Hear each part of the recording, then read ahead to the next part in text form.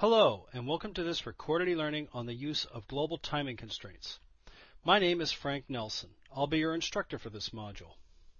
This module introduces the primary timing constraints used by all Xilinx customers, the global timing constraints. Please note that this topic is included as part of the Essentials of FPGA Design course.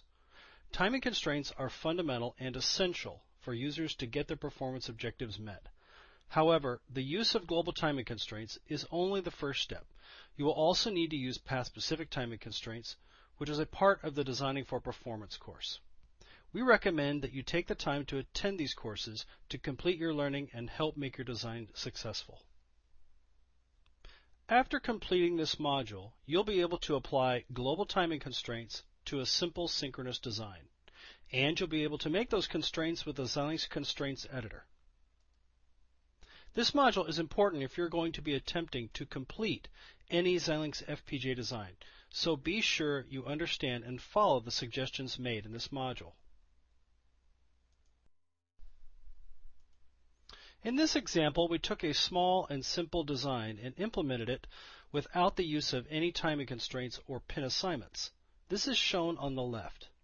Note the logical structure of the placement of logic and the placement of the I/O pins. The implementation tools do a good job of placing and writing the design without using timing constraints.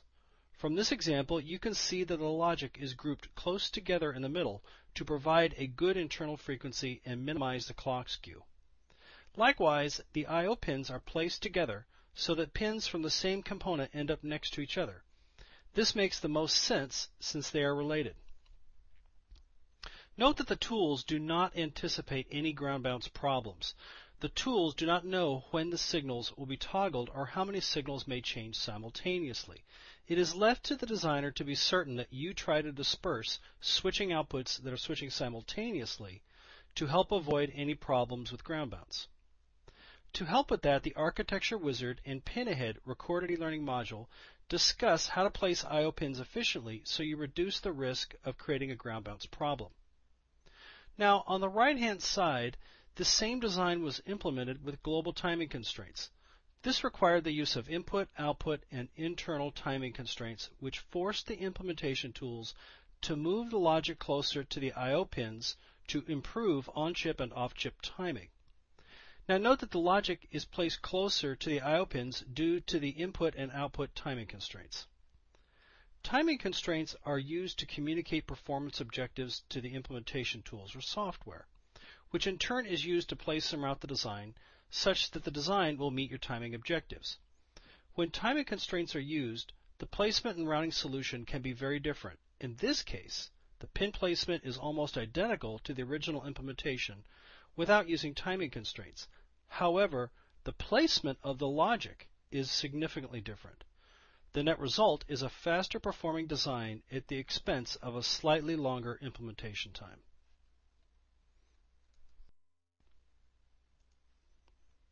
Timing constraints are used to define your performance objectives. Tight timing constraints will increase your compile time, depending on the speed of your device and design. Unrealistic timing constraints, often called over-constraining, will cause the implementation tools to stop. If your design does not proceed through map and you receive a message warning you of an unrealistic constraint, you will need to use your synthesis report or the post-map static timing report to determine whether your constraints are realistic.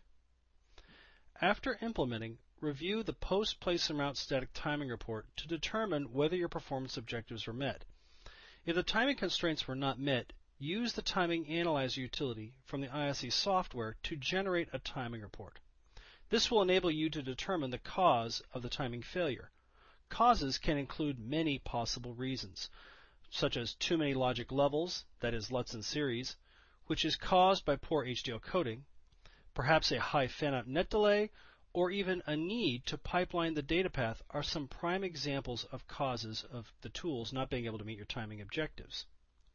Now, you can learn more about interpreting timing reports in the Achieving Timing Closure module in the Designing for Performance course. Likewise, the same course shows you how to use the Timing Analyzer and all of its features. Before we proceed to introduce you to the global timing constraints and the delay paths they cover, it's very important that you understand the possible path endpoints you can have. Once you start to understand how the implementation tools look at your design in terms of path endpoints, making the best timing constraints is very easy. While global timing constraints are very simple, understanding possible path endpoints is useful when you learn about path-specific timing constraints. Like global constraints, path-specific constraints are important to properly communicate your timing objectives to the implementation tools. Simply put, path endpoints are I/O paths and synchronous elements. Synchronous elements can include flip-flops, latches, RAMs, DSP slices, and shift register LUT resources. Note all the synchronous elements, of course, are synchronous because, of course, they have a clock port. Path endpoints do not include LUTs, nets, or any other purely asynchronous element. So basically anything without a clock port. Now most new designers would expect us to say LUTs can be a path endpoint, but they are a purely asynchronous element, so this would not be helpful. But note that if a LUT is reconfigured as a RAM or a shift register LUT, then it uses a clock port and then becomes synchronous, and thus, at that point, can be a path endpoint. So when you think about improving the timing of your design, remember that you are first grouping path endpoints. And these are the only types of path endpoints that can be grouped. Again, that's I/O paths and synchronous elements.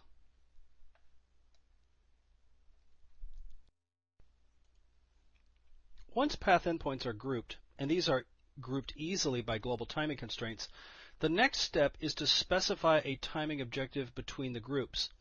Global timing constraints are easy to make because they save you from grouping path endpoints. This means you don't have to be specific about which path endpoints are part of a specific group. As you will see, that is because global timing constraints group elements based simply on the clock signal that is connected to those synchronous elements.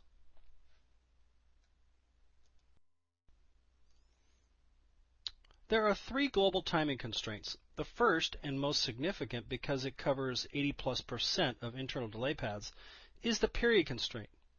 The elements it groups are simply the synchronous elements it's attached to. In this example, there is one clock, and it attaches to 5 flip-flops. This defines these flip-flops as both a group of sources and a separate group of destinations. So in this example, there would be 3 delay paths that would be constrained because they would cover the paths that go from the group of sources to the group of destinations, which happens to be the same group of flip-flops. As you can see, the delay paths cover from flip-flop 1 to 2, flip-flop 2 to 3, and flip-flop 4 to 5. This should also teach you that there is no relationship between the number of path endpoints and the number of constrained paths. The number of path endpoints and delay paths is simply design dependent, and that can be very complex or it can be very simple. It'll just depend on your design. Now, once you have made your timing constraints, the constraints editor will store them in your UCF file. That is your user constraints file. This is the same file your pin assignments will be placed. The implementation tools will then use your timing constraints to manipulate the place and route solutions so that your design will meet all of your timing objectives. This requires the implementation tools to be very sophisticated. That's because accurately measuring the internal delay is not just a huge database of static numbers. The implementation tools also must be able to properly factor in the clock skew associated with the clock net's internal routing delays.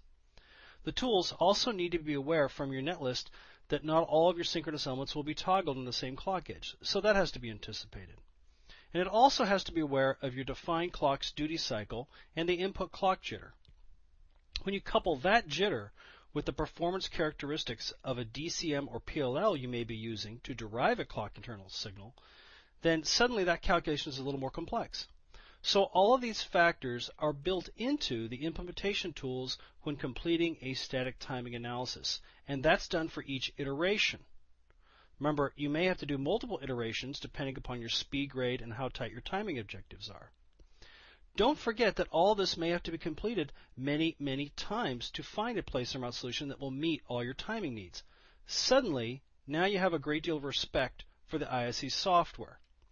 In the end, the point is that these tools are built to try and anticipate many of the factors that go into affecting the internal delays of your design. You should have some confidence now that this software performs a lot of hard, accurate work on your behalf.